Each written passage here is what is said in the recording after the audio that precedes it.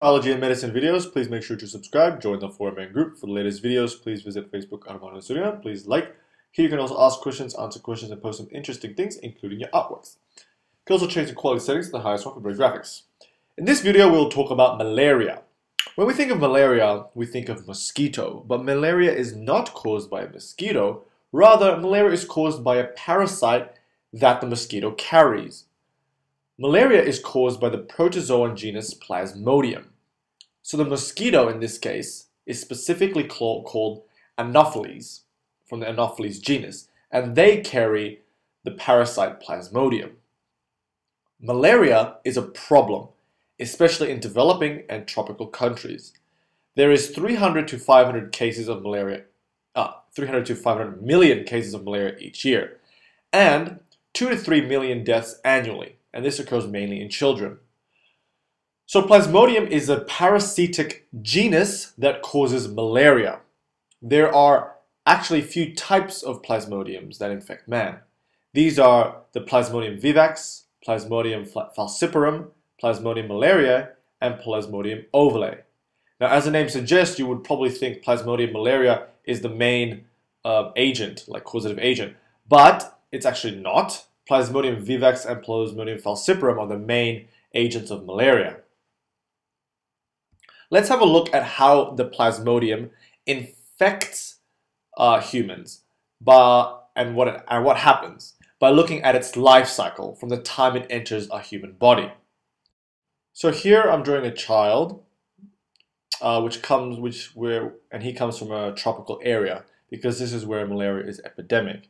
And as well, I'm drawing a liver here because liver has a main role in the malarial infection. Now here I am drawing a female Anopheles mosquito, which is carrying the Plasmodium parasite. It's a female because female mosquitoes are the one that bites and sucks blood from humans and infects humans. So first what happens during the life cycle is that a mosquito injects a sporozoite when it bites the human. A sporozoite is just a technical term for an immature form of Plasmodium parasite. I'll be using some other terms, but whatever I use, they refer to the parasite itself. So the sporozoite gets injected into the bloodstream.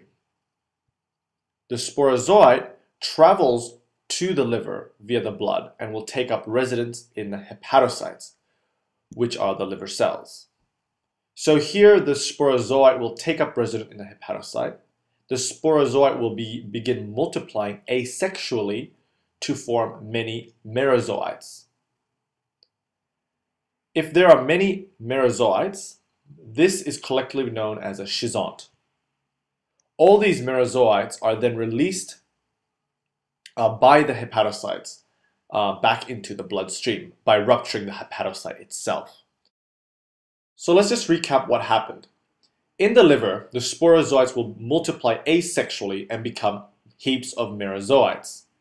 The liver cells will then burst, releasing these merozoites into the bloodstream. And this occurs about 7 to 10 days later. So here in the blood, we have this merozoite. Now in the blood, all these merozoites will begin invading erythrocytes, the red blood cells, and multiply again within the red blood cells to form many more merozoites until the red blood cells burst, releasing them into the bloodstream. So here, the merozoite will invade this particular red blood cell. The merozoite within the red blood cell will form into a ring-like structure and then a trophozoite. And from this trophozoite stage, it will multiply asexually to form many, many more merozoites. With many, many more merozoites, the red blood cell will just burst, releasing all these merozoites again back into the bloodstream. So what will happen with all these merozoites? Well, the cycle will just repeat itself. The merozoites will invade more red blood cells, they will multiply, and they will burst out. Each time this happens, this will cause chills, fever, and sweating. The chills, fever, and sweating are typical symptoms of malaria. So with each time these red blood cell burst, releasing more merozoites, the person will keep having chills, fever, and sweating, and this cycle just continues, and this may eventually lead to death because of depletion of red blood cells, for example, and high temperature. So these merozoites will keep invading red blood cells and multiply. Now, after several asexual cycles, the merozoites can infect a red blood cell, and instead of replicating or multiplying, they can develop into sexual forms of the Plasmodium parasite, which are the Plasmodium gametocytes. Now, there has to be two types, a female and a male gametocyte. So here we have a merozoite invading a red blood cell and forms gametocytes, a female and a male gametocytes, both still in the red blood cell. So what do these gametocytes do? Well, they can't really do much in the human body. They require an Anopheles mosquito in order to become a sporozoite, an infective form of the Plasmodium species again. So therefore, if another uninfected Anopheles mosquito comes along, a female, and bites this particular infected human being, it will suck up these gametocytes, the male and the female. So writing this up, the mosquito will bite this infected human, it will digest the male and female gametocytes, which will allow the gametocytes to develop into mature sex cells called gametes. So here this Anopheles mosquito will suck up this male and female gametocyte.